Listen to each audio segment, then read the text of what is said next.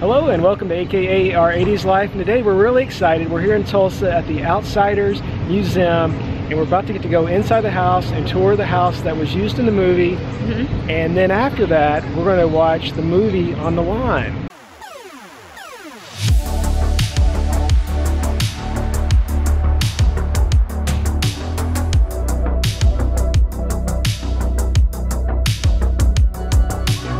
If you hadn't already, be sure and check out our other video that we made on filming locations around here in Tulsa. We drove all over town to bring you to those locations. So be sure and watch that video. We will link it. And now let's go check out the Outsiders Museum. Okay, we're going in. Oh my goodness. This is awesome. And we're the only people in here right now. and it's air conditioned. It's just like the house in the movie. So this house has actually been restored to look like it looked in the movie. I'm pretty sure it did not look like this when Danny Boy bought it, but wow. And look, they even have the pictures and memorabilia there on the mantle. How cool is that?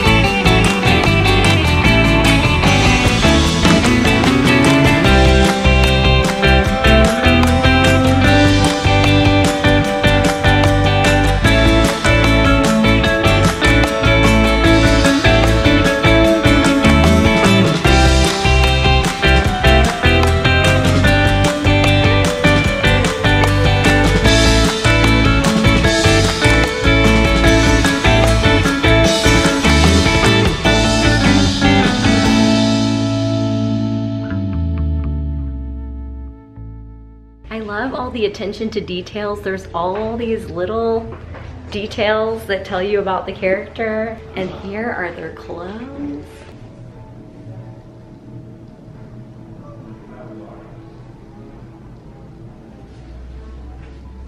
This one's signed. Joey. Oh, look at Patrick Swayze.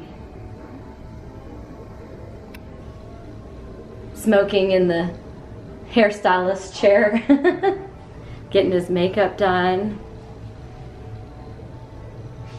See Thomas Howell getting his scars put on. Very cool. Alright, I just learned something very exciting. Me and 2-Bit share the same name. It's Keith 2-Bit Matthews. Okay, well, should I start calling you 2-Bit?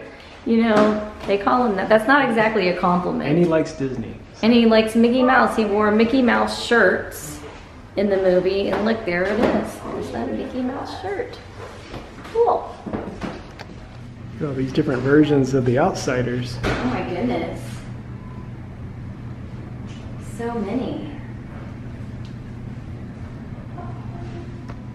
Here's Essie Hinton's yearbook, and there she is. Stay gold.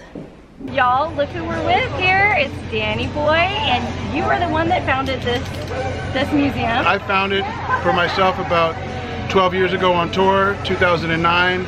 The house was for sale. I could not believe, 1, the house was still in existence, 2, that it was for sale, and 3, that it could be had for $42,000. Coming from Hollywood, California, there's not much real estate that could be had for 42 grand, much less the outsider's house. But it wasn't for another 5 years. I kept going back and forth, and every year I'd come back, the house looked worse for wear. So at year 5, I thought I better do something. It doesn't look like anybody else is doing anything about it. So we inquired with the owner. We ended up getting the house for $15,000.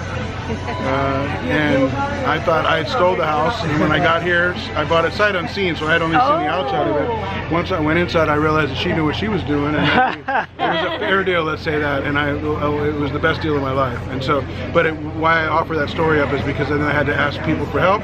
It was no longer going to be Danny Boy's greaser fort or his second home in Tulsa, Oklahoma. It would have to be an outsider's museum, and if that was something that would raise the awareness and show kids what a brilliant author and what the S.E. Hinton legacy means to Tulsans and Americans worldwide. And so we started to do it. It took 3 years, and I met just about everybody involved with the movie at some point or another. And That's awesome. Here we are now in 2020 watching Movie on the Lawn. This is the only second time we've ever done this. Oh, cool. First time was a week after the grand opening, so this is the second time we've ever shown it. Wow. We showed the complete novel because it has 22 extra minutes, and some of those minutes are here at the house. And We're excited. We haven't seen that version, so we're excited see it, to and see we're going to play the special features in about a minute when it gets dark enough.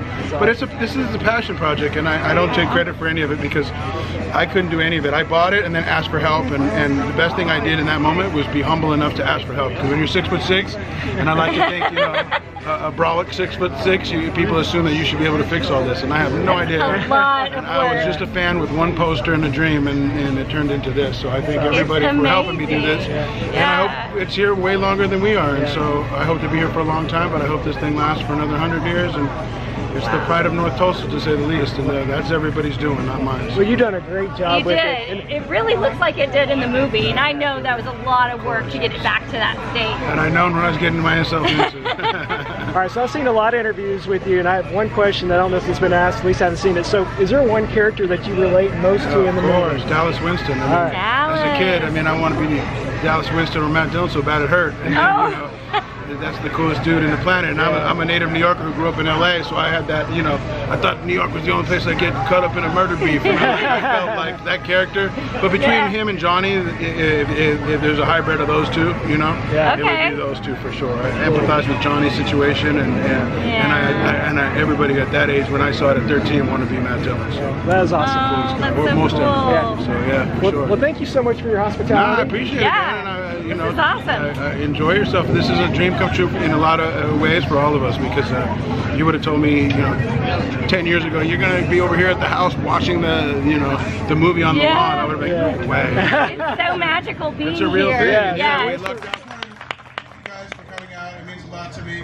I was just talking a second ago to this couple back there, and it's a dream come true for me to be here, just sitting here to watch it on site, the movie, on the location, in Tulsa, Oklahoma. I just wanted to thank you guys for coming out. Stay gold, guys. Enjoy the show.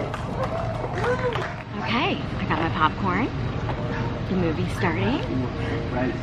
This is so cool. We're in the yard. We're in the yard.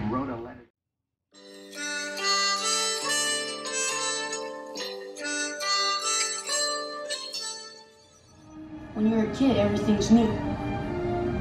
Dawn. Like the way you dig sunsets, Pony, that's gold.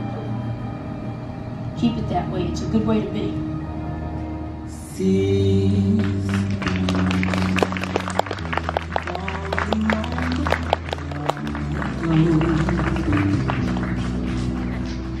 That was awesome. That was so cool to watch the movie on the lawn at the Curtis Brothers house. And we got to see some extra scenes that weren't in the one that we watched, which was the original release. There's about 20 extra minutes plus a behind the scenes like making of video, so that was really cool. So which version do you like better? I think I like the new version. I like the new one better. They added a bunch of music from the era, which was cool. They added some scenes that make the movie make more sense. If you hadn't read the book. If you hadn't read the book. When I read the book, I was thinking, why didn't they include this? Why didn't they include that? And then when they redid it, they added the extra scenes, they did include those details. So yeah, I definitely liked the newer version better, which I think was released about 10 years ago. So if you're watching the movie, opt for the new enhanced version. It was better, I thought. But yeah, it was so fun watching it right here at the house. Yeah, it was really cool to meet Danny Boy O'Connor as well, and for his hospitality of inviting everyone out to watch the movie here. So thanks for that as well. That was awesome. Hey, thanks for watching our video. Don't forget to watch our other video where we'll take you to all the locations around Tulsa. Don't forget to subscribe. We will see you soon. Sorry, it's kind of dark. In case we don't see you, good afternoon. Good evening. And good night from Tulsa. And stay gold. Oh, and stay gold.